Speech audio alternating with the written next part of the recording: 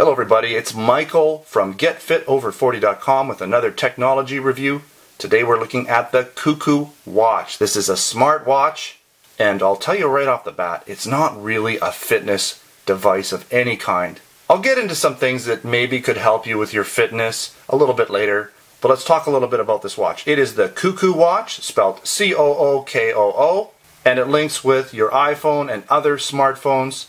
You'll have to check their website to see exactly what it works with. This is going to be a rather informal video, just kind of talking off the top of my head. I'm going to show you around, just talk about how it's working for me, try to show you some of the features. If something's not working, well, I'll just do my best to explain it, how it should have happened. Like I said, this is kind of an informal video. I'll just show you the software a little bit, I'll show you the watch, and we'll talk about it. So, let's take a look at the watch. You can see here, now I don't know if you're going to actually see the backlight. There's a button here. Yeah, you're not going to see it, but the backlight works just fine when it's dark. You can kind of see the screen there. Different things will come up on the screen as they need to. Let's see here. It's a little bit hard, but you'll see that little music note and then the three dots. That's to indicate that it's in, basically it's going to make noise and vibrate. You can change that by pressing this button. It'll cycle through being off, so it doesn't make any noise or vibrate. It'll also cycle through the note, which is just noise, so it'll make a beeping sound, or just vibrate. And then there's other things that come up, and hopefully I'll get emails and notifications and things while I'm making this video so I can show you that happening as much as possible.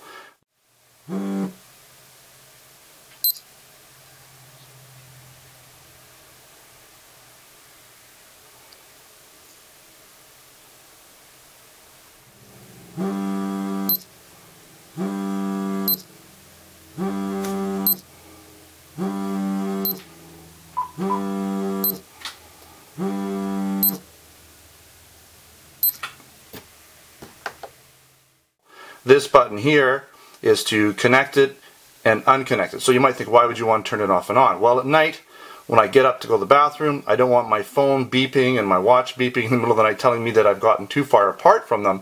Because one thing that this does, which is really cool, is it lets you know when you walk away from your phone.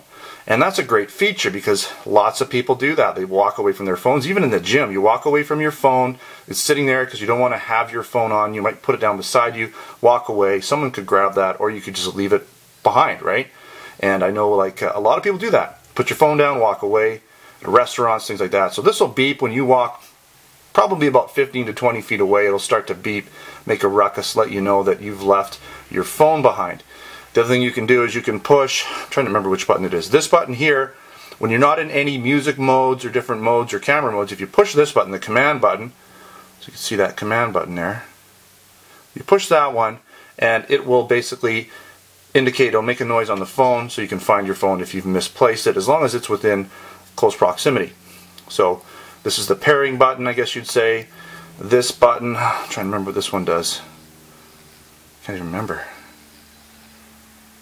Does it say anything? Oh, sorry, I should know that. That's the light. And then this is the for cycling through the different noise vibration modes, and this is the command button. This is for obviously for adjusting the time. This watch does come in a variety of different colors, and it's good down to, I believe, what is it, 10 bar?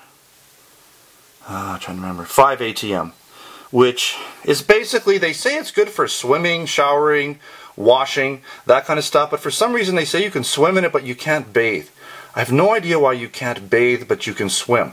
Unless maybe the hot water does something to it, I don't know, but it is sealed. It has two batteries inside, one basically that you can replace that operates all this sort of intelligent side of the thing, and then one that powers the actual watch. So the watch will keep running even when basically the watch stops working, or not the watch, but the intelligent smart side of it turns off. So there's a bigger battery for that. Again, it comes in a lot of different colors, so if you're a woman, it's not too big. Looks big in this video, but it's not too bad.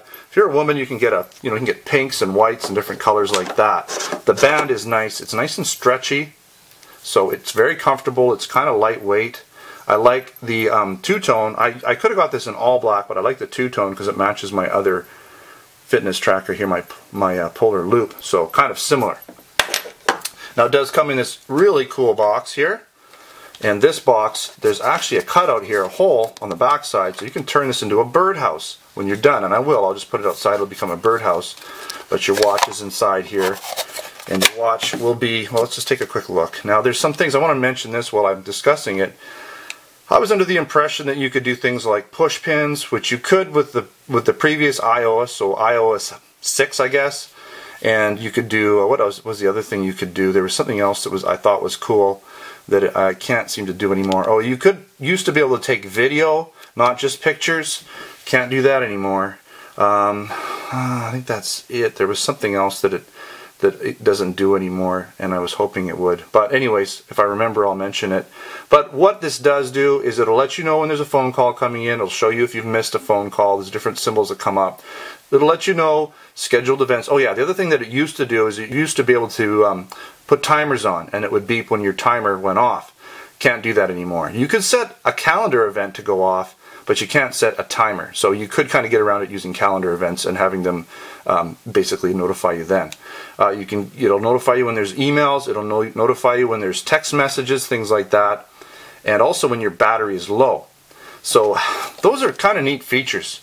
My wife is constantly running her phone on empty, and so that would be great for her. She'd be able to be notified that her phone's about to die before it dies, so that'd be great for her. My mother-in-law is constantly losing her phone, so she could track it down with this by using the homing device, and also, you know, when she walks away, it'll beep, her watch will beep, and she'll be alerted that she's walked away from her phone.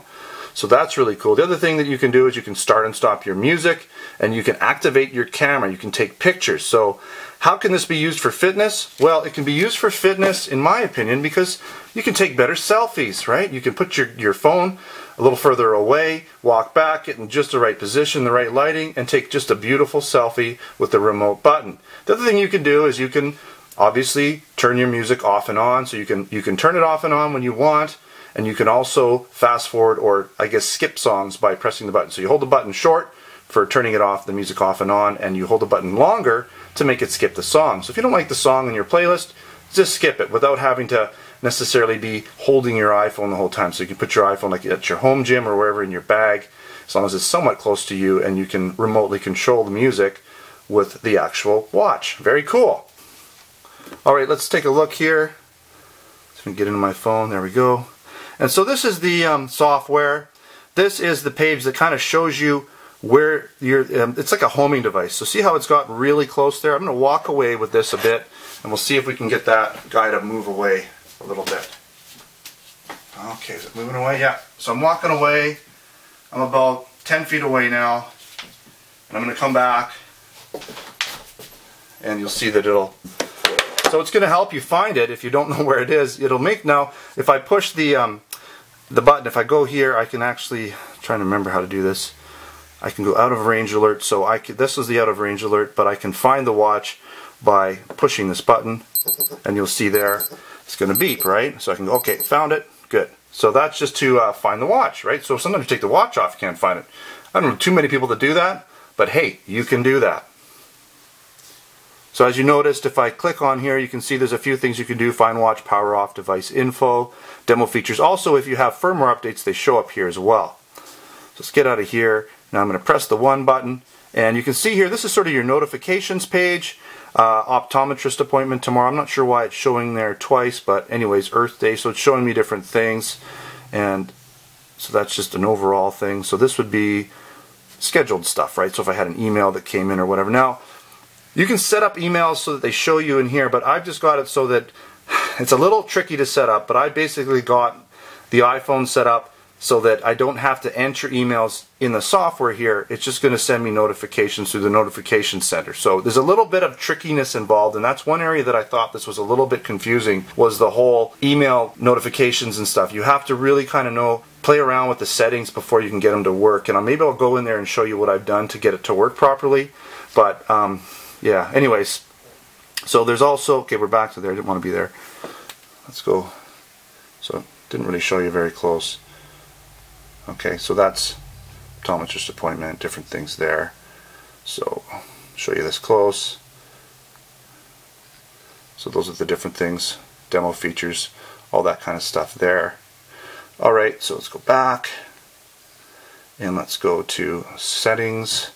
So you can see here I've got, well, there's one of my emails, and you can kind of get to different things. I don't really use this page very much. It's not something I've used very much, But let's go back here. You have some other settings, and these are for what you want to actually happen on your phone. So you have to have these on, but you also have to have your notifications set up a certain way in your notification center on your phone. But you can also see here we've got these buttons, and this allows me to basically find my phone. Now, in the previous iOS version 6, there were more options here, push pins and all kinds of stuff. And this is using the command button. You could assign different time lengths to do different things. Okay, so that's pretty much it for the software. Go back to here. Oh, I did want to show you one more thing. Okay, so let's go back to here. Come on. No, don't want to be there. I want to be here. Where's that guy? So you got your camera. That's an important one. So let's take a picture of this guy. So now I'm just going to take a picture by holding this button down. So here we go. Click. See, I use my watch to take a picture. So very neat. And that's very useful again for taking selfies.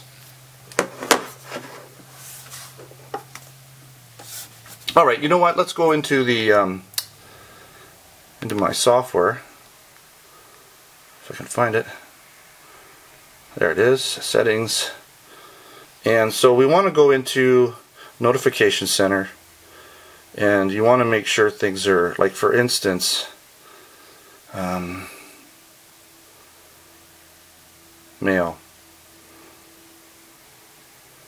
You want to make sure that you have all this stuff on, and you want to be, at least I've got mine in banner mode, but you got to have all this stuff on so that you can get it to work. So you will have to play around with the notification settings to get it to work. Messages again too. See the settings I have here. You don't have to show a preview. You don't have to have repeats, but you do have to have show in notification. That one's really important. That's because that sends the message to the phone. The notification center does. So make sure that you have those set on for different things that you want. Now, I didn't want to have things like, so I've got some things turned off, like Twitter and Facebook. I didn't want to know every time someone from Twitter or Facebook, so I turned off the show in notification center. That may help you. And same with like Facebook. I didn't want to see that, so I turned it off, show in notification center, and now I don't see those ones. So that's one way to do that. I found that worked for me. I had to play around with it before I figured that out, but it does work, so that's cool. Alright. Now, I didn't really show you what comes in the box. The watch is wrapped around this guy, obviously, sort of zap strapped in there, so it fits nicely in the box. You do get an extra seal. I guess if you wreck the one when you're changing the battery, you get an extra O-ring. You do get this little sticker that you can seal up the box when you turn it into a birdhouse. It says reuse the box, stick the label to seal the drawer bottom, and you get this little manual with some basic information and how to change the battery and things like that. So again, what do I think about this Cookoo watch? It's a little cuckoo. You know, it could be better, it could be worse. I think I'm going to keep it because, like I said, the watch is kind of lightweight. I've kind of gotten out of wearing the big bulky watches, the heavy ones. I like things that are a little bit less obtrusive now. Plus, I have a watch on this guy. This guy already has the time. But I do like being able to see all the notifications coming in. That's very handy. And I kind of like knowing when I've walked away from my phone, because I have done that a few times. Even in the gym, I've put my phone down and walked away from it a few times. This would start beeping and let me know that I've walked away from it. So it could save me several $100s in replacing a phone if it got lost or stolen. Now, for women especially that leave their phones in their purses, my wife often puts her phone in her purse in vibrate mode. She doesn't feel it, she doesn't hear it. So if she were wearing a watch like this, she'd be notified someone's calling her, there's a message, there's things going on. So another useful aspect to having one of these watches. Alright, I hope you have enjoyed this kind of informal technology review on the Cookoo watch. Don't forget to subscribe before you head out. Check me out on Facebook and Twitter. And come on down to the getfitover40.com website if you get a chance. Got a lot of fitness and health related information there, and some other fitness technology reviews you might be interested in. Alright, thanks for watching. Until next time, take care.